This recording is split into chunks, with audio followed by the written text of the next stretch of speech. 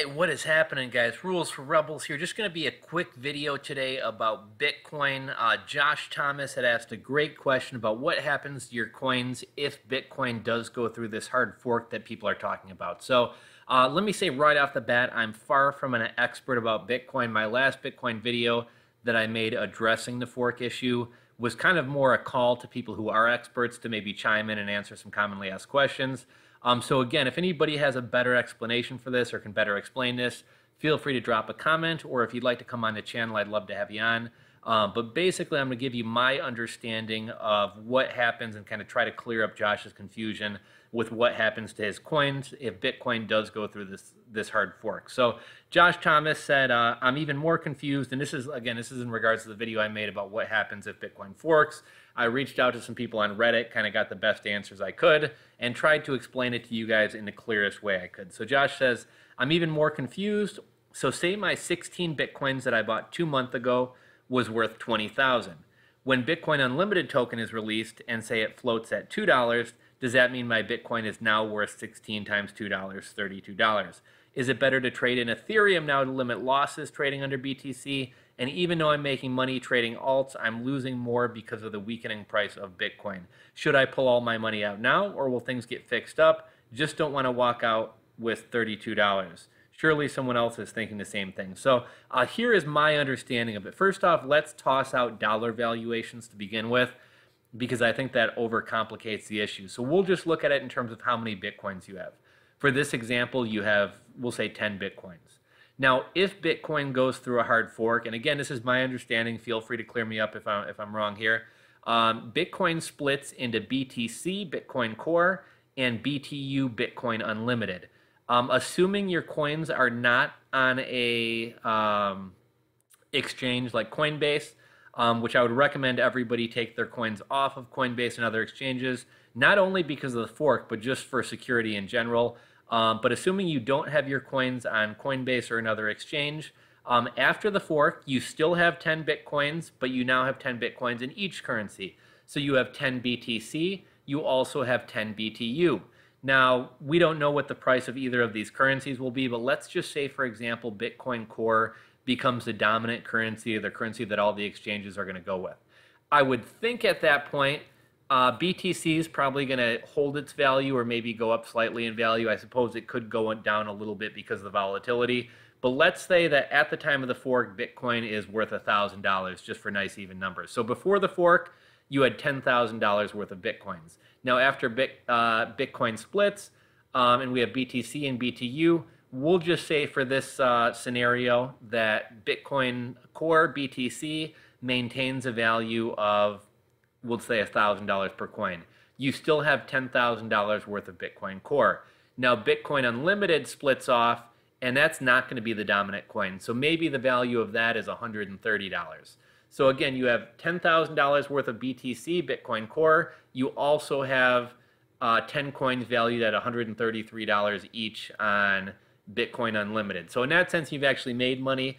I think the more likely scenario would be because of the volatility, because of the fork and kind of the conflict. I would say maybe Bitcoin loses 200 bucks, BTC. So your Bitcoin Core is worth $8,000. Bitcoin Unlimited splits off. It's not going to have a huge value. We'll say it's we'll just say $100 for nice round numbers. So you're going to have $1,000 worth of those. So overall, I think your value in Bitcoins is probably going to remain about the same, although it may be split up between two coins. Getting back to why I suggested keeping your coins off of an exchange, Coinbase and a lot of other exchanges have made an announcement that basically they're going to shut down trading, and they're basically going to turn your coins into whatever the dominant coin is. So if Bitcoin Core becomes the dominant coin, if I'm not mistaken, if you have your coins on Coinbase, your coins are going to be converted into BTC or are going to stay BTC, and you're not going to be able to take advantage of the Bitcoin Unlimited coins, because again, from my understanding, that's going to be on a different blockchain. If you do want to kind of protect yourself or hedge yourself to potentially have both coins, I would suggest moving them over to a paper wallet, like not a paper wallet, like a desktop wallet, like a Multi-Bit or an Electrum. A lot of people have questioned whether Electrum will be okay. because it doesn't download the whole Bitcoin log. From what I've been told, it should be. But yeah, I'd suggest keeping your Bitcoins either in a paper wallet or on a software wallet. Is that a software or hardware? Yeah, software wallet, hardware wallet on your computer. So that's my understanding of how the fork's going to affect your coins. As far as pulling your money out and putting it in Ethereum, I mean, Ethereum is volatile too. I bought Bitcoin several months back, Ethereum.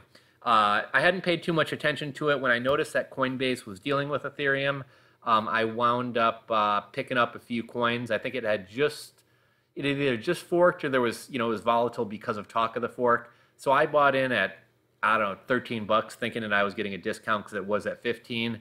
I mean, I think it wound up going down to 8. I didn't check on it for months. The next thing I knew, it was at like 28. Then it was 39. I think it's been up to upwards of like $50 recently. But again, I think Ethereum was at like 54 bucks the other day, and in like a day or two, it dropped back down to $38. I mean, all these cryptocurrencies are volatile. Kind of my plan, what I'm planning on doing is keeping some Bitcoins for the long term, say about 10 coins. I was getting kind of greedy and holding on to all my coins, thinking we're going to the moon, we're going to the moon. But time and time again, we see that Bitcoin crashes back down. Typically, it quickly recovers. This time, it seems to be taking a little bit longer to recover.